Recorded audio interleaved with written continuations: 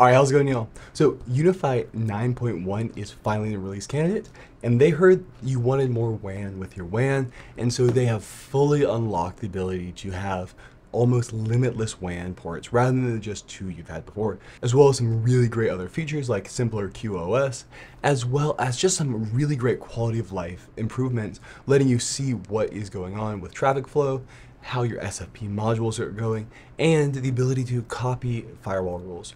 There's so many just little quality of life improvements with this update that is going to be really nice for a lot of people who are working on these systems all the time like me, and just being able to detect and figure out problems way easier. So as I said, it is currently in release candidate. So we're on RC, so your mileage may vary with this update, so don't update critical systems, obviously, but it is also just the network application, not the actual OS. So it is generally safer as the OS is the part that actually does the routing. And from my testing, I've not seen any major issues. Normally by the time it gets to release candidate, it's pretty stable. UniFi has been adopting a pretty darn stable policy recently, where when it goes full release, it tends to be very stable, and even the release candidates have been pretty decently tested already. And so we're going to start by checking out the release notes for this, and it is 9.1.1.8, and there's also currently what I'm running on my machine is 9.1.1.9, which has some very minor improvements and bug fixes from this version. And right here we can see at the top the big one right here are traffic flows, enhanced QoS, and multi-WAN, which are all things people have been asking for. And so UniFi has been doing this all over the place. They really start off with, hey, let's cover the features that 99% of users need. And then after they've really nailed that down, they go in and start adding in that 99.9 and keep adding those nines to really cover pretty much all edge cases for things you might need. And I think the multi-WAN option is a great example of that. So we pop into this demo unit right here I've got. We can see that previously you would have not been able to add more than just 2 WAN ports because the vast majority of users don't need more than 2 WAN ports. However, now for those people who do, who have multiple ISPs, who are dropping it in a co-location facility and need to be able to really handle a lot of things, well, now you can just add almost an arbitrary value of WAN ports, which is great. You just keep adding them on in, and now you can load balance and you can choose however you want to add those on in, and it just makes it so much easier to work with. So if I wanted to on this Gateway Max right here, I can go ahead and add a third WAN and just choose whatever port I want to use and have it set up. And you can just go through, add each of those on in, and choose how you want to load balance, how you want to add in which one has the higher priorities, and pretty much anything you want to do. I think it's very useful and let you just really kind of decide what you need and what you're looking for. And while the vast majority of users do not need more than 2 WANs, those who do will now just be able to do this really easily. And that's where UniFi is really killing it, in my opinion, is just getting those extra features on in there for those edge cases and making it not a, hey, if it works for you, it works great, but rather a, hey, it's probably going to work for you. They've also cleaned up their traffic flows. And this is something I think is going to be really useful. And personally, I've run into some issues where, honestly, from my testing, not all blocks were ending up in our logs. And so sometimes you'd have things being blocked. You wouldn't realize why the packet was dropping, and then it would turn out to be a firewall rule issue. And this is where with their traffic flows, they're going to add in much more information where you can actually see entire packets for every single piece right here. And you can see exactly what has and has not been allowed, which is really useful. However, we're not going to be able to demo it here as we do not yet have UniFi OS 4.2.8. I am currently running 4.1.22, which is in RC. And it even lets you store these on an external hard drive, which is absolutely awesome, so you'll be able to add that in. And there's just going to be a lot of really great things that are going to be put in there that I am excited to test out and see. Then we've got our quality of service rules. So if you don't know what QoS is the ability to actually route your traffic in priority lanes. So great example are phone calls. That is always the #1 thing to use QoS with, where let's say you've got some massive file transfers going on and somebody's on a phone call and it's using IP phone.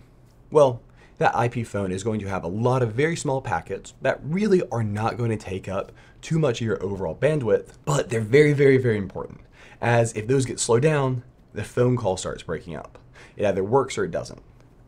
Then on the flip side, the download, that can take up massive amounts of bandwidth, but if it all of a sudden drops to even 10% less or half as fast, it's not a big deal. Downloads just kind of happen at whatever download speeds there are. So that's what QoS does. QoS allows you to say, hey, if you see any phone traffic, put that at the front line. Make sure it doesn't get jammed up by the firewall. And so that way the stuff that's really fast and latency sensitive gets done as soon as possible. And stuff that is really just complete whenever needed, like a large file download, it happens on its own time. And that's really important because if you're downloading a large file, it can take up your entire bandwidth very easily, meaning that that phone call just can't get packets in and you start dropping phone calls and things like that. This is really a lot more of a case for people who do not have fiber internet, who are stuck on slower connections where really downloading a file can wipe you out. If you have an internet connection over 1 gigabit or even 1 gigabit, you probably do not need this unless you're talking about a really big office with a lot of people who are all on phone calls and downloading files, because in general, it should be fast enough to handle it. But if you're on a slower connection, this can be a huge improvement, and there's tons of pieces in here. So we can come in and go into their routing section, and the QoS is now cleaned up where you can say, hey, I want to prioritize critical traffic really simply. So you literally just say, hey, what apps do you want to prioritize? Do you want to prioritize it only on certain devices? Do you want to choose a specific interface and a schedule? And that is how easy it is to add the stuff on in here. And if we look at this note right here, it's important to see that if you come down here, if you're going over 1 gigabit, adding in your QoS can start actually having an impact. And that's where if you're routing fast enough and there's not an issue, you don't need to enable this, especially if you're already having a very fast connection. And so if you are trying to enable this, you do kind of need to overbeef your router. So if it's rated for maybe doing 2 gigabits of throughput, now with QoS, you might have a 25 to 40% adjustment. So now maybe it can only reliably route at 1.2 gigabit with QoS. So that is a really important consideration, and why those big, crazy, powerful units that can route at 10 gigabit speeds that UniFi has actually become more reasonable, because even if you don't have 10 gigabit, you might be doing a lot more routing with QoS, and having that extra CPU horsepower is really nice for those kinds of cases. But to be fair, if you have 5 gigabit, you probably don't need QoS. And furthermore, you can also choose other options here. So if you want to limit certain things because, well, you just want to make sure that they don't take up too much space, or you want to make sure your kid's not streaming too much on YouTube, or whatever you want to do, you can actually go ahead and limit that, and even prioritize and limit things where you can say, hey, I want to make sure this goes fast, but to a certain extent, which is great. If you have a use case for that, you can absolutely do it. And then there's also a generic QoS here that allows you to just do whatever you want. Really, this guy is just a template.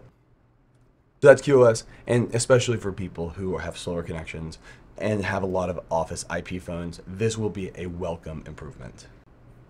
As I said earlier, we've got our multi-WAN support, which is absolutely phenomenal, and it is actually limited to 8 WANs. If you have more than 8 WANs, I'm going to be absolutely shocked, and you have a very interesting connection, and maybe you're doing something like BGP on the other end, which might work great for like a campus network, but that is a super niche case where I don't see a lot of people, even in the massive, massive, massive campuses, hitting those higher and higher numbers, as you just end up having more of a hub and spoke than having tons and tons and tons of stuff.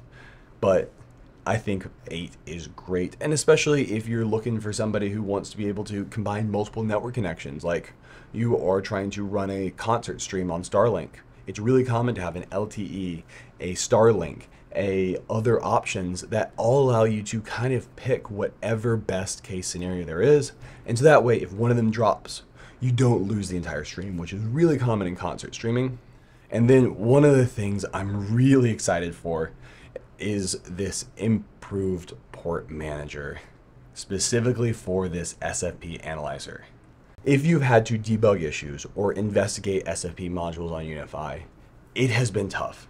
because you would have to hover over in the upper right hand corner this tiny view, and then you cannot see them anywhere else, where you needed to understand what module was plugged in.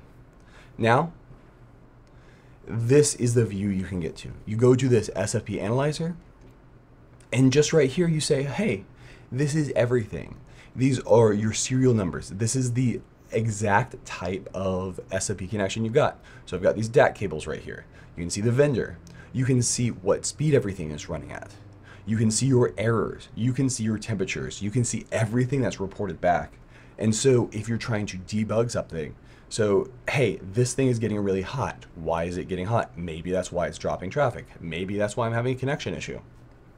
Seeing errors here is so useful. I'm really happy with this, and it makes looking at your DAC cables and your SFP modules and everything hooked up, those connections, so much easier. Instead of looking at a tiny view where you had to just scroll over it, this is a huge quality of life improvement for me, and I'm sure it will be for a ton of people who are deploying fiber optic equipment. You can also see now that the port configuration is now a popover on the side, and that just helps by not covering up information, because you've got your actual switch configuration right here that you see everything on, and then on the right hand side you do your settings.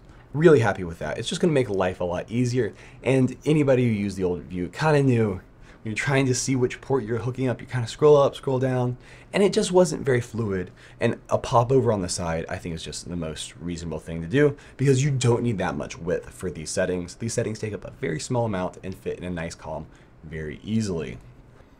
All right, and then finally, there's a few other key things I'm just going to point out here. One of the big ones that I actually am surprised is this low is the ability to just replace a device. So you've got a faulty switch, or it's just breaking and you need it replaced. Well, previously you would pretty much just replace it and then have to copy over the configs and do it. Now, all you do is you just say, hey, this is the new MAC address, and next time it connects, it just imports the old configuration and switches them over. It's just going to be one of those little quality of life things that makes it a lot easier. We also have a great option for finally adding Cloudflare support for DDNS. So I know that's a huge thing. I've been waiting for it too, where you can actually just use Cloudflare's DDNS to update your public IP address. And primarily what I use for DNS is Cloudflare, so it will be very welcome. I always felt like it was surprising that it was so lacked here.